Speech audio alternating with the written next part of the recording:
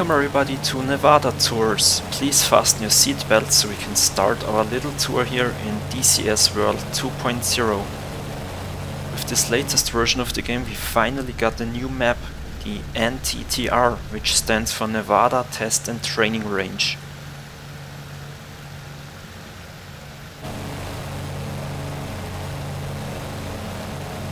I just took off from McCarran International Airport, which is the main commercial airport in the area. It has 4 runways and 2 terminals, and with around 42 million passengers every year, it is the 24th busiest airport in the world. And back here we can already see Las Vegas with all its casinos and hotels.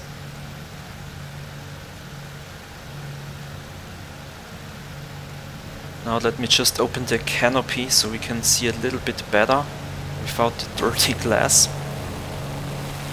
Below us you can see a golf club, and after this short turn here we will head straight to the famous Las Vegas sign, which leads us the way into the city of Las Vegas.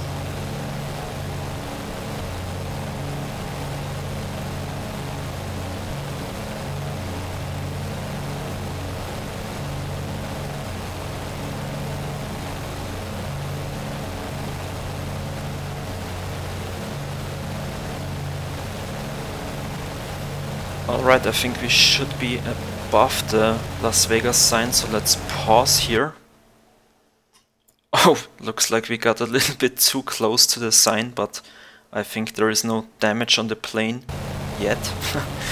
Yeah, that was the Las Vegas sign. It was built in 1959, and here we are in the city of Las Vegas. We just flew past the Mandalay Bay, and down here at the Pyramid and the Sphinx we have the Luxor Hotel. I don't know how you say that. Luxor Hotel and Casino. And if we continue we can see the Excalibur Hotel and Casino, the New York Hotel and Casino on the left, and here on the right the MGM brand, and over there the Monte Carlo. Alright, now here you can see the Planet Hollywood on the right, and also the Paris Las Vegas, unfortunately without the Eiffel Tower. And on the left we have the Bellagio with the famous fountains. I don't know if they work in the game, but we will see. And also the Caesar's Palace and the Mirage. On the right is Harrah's Las Vegas and the Venetian and the Palazzo. Here on the left you can see Treasure Island, and behind it the Trump International Hotel.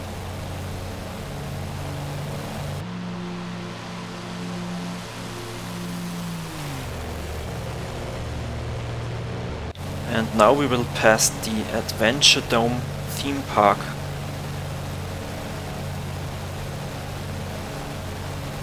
This purple round thing below us here on the left.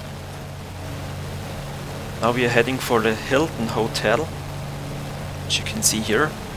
It has its own golf club, which we'll also see down here.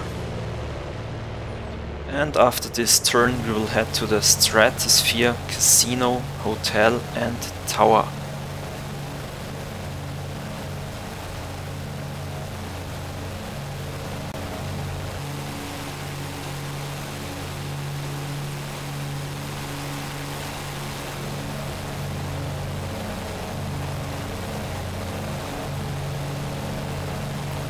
Right, here we are at the Stratosphere Las Vegas. This is one of the highest buildings west of the Mississippi River. It's 350 meters tall, and there are around 2,400 rooms for guests inside.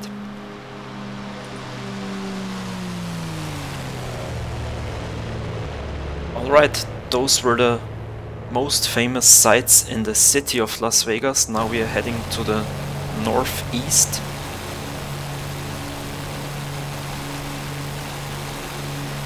And I think we'll jump into a little bit faster plane.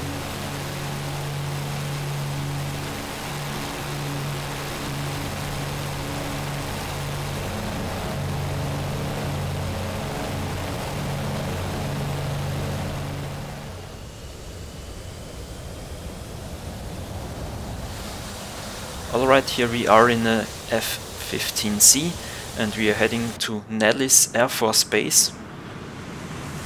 We'll just do a quick flyover, there is nothing that special here.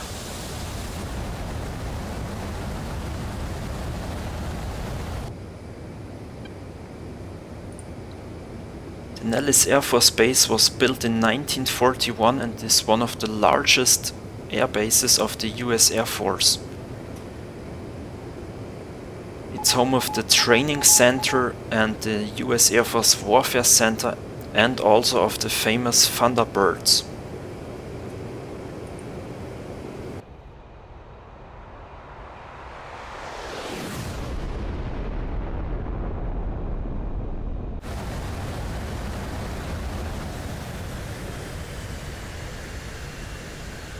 Alright, and right next to the Nellis Air Force Base we got the Las Vegas Motor Speedway, which is a racing track. And if you look close you can also see a few cars racing down there.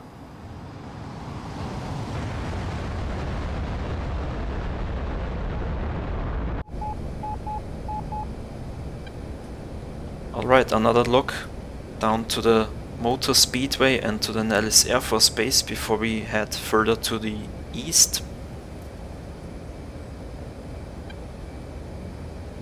We'll fast forward here because the map is huge.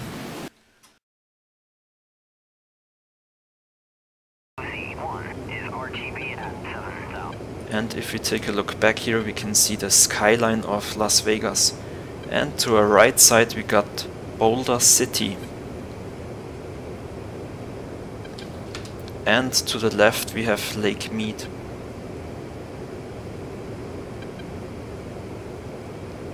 And down there the next landmark, which is the Hoover Dam. So let's just dive down here into the canyons and take a closer look on the dam.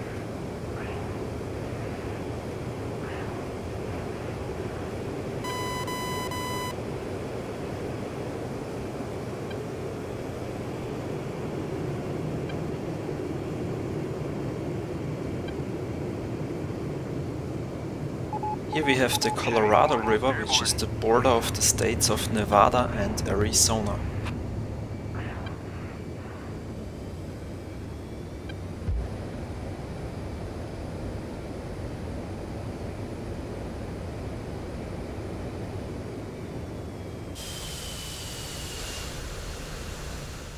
Passing through the Mike O'Callaghan Pat Tillman Memorial Bridge we can already see the Hoover Dam, which is a source of hydroelectric power for Las Vegas, but also the whole state of Nevada, Arizona and also for California.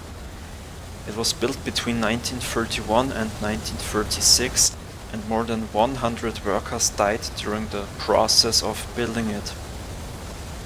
And Boulder City, which we just passed, was the home of these workers. And obviously the Hoover Dam is a major tourist attraction.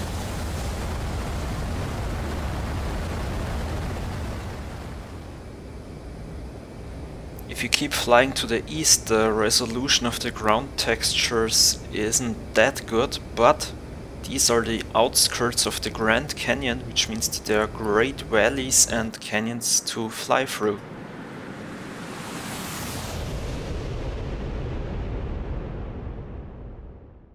Alright, and now to something very different to the north here. This is a very small town called Rachel, but it also has a very famous landmark here, which is the Little Ale Inn. I hope I spelled that correctly. And that's the case because we're on the extraterrestrial highway here, and you will soon see why this is called the extraterrestrial highway. Here you can see the sign and also a little UFO, and if you take a look on Google it looks completely the same. Alright, and it's called the extraterrestrial highway because the Area 51 is right around the corner, and now we are approaching the Area 51 or Groom Lake.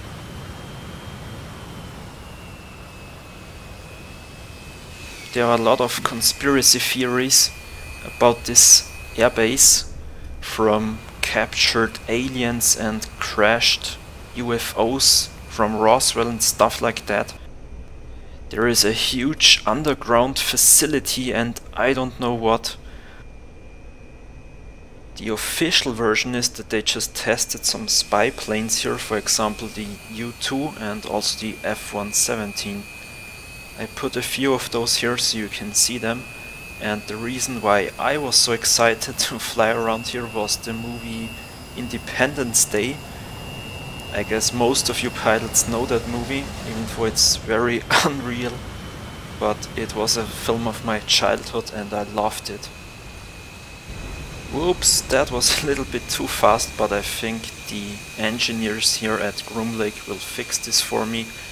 And we also reached our final destination.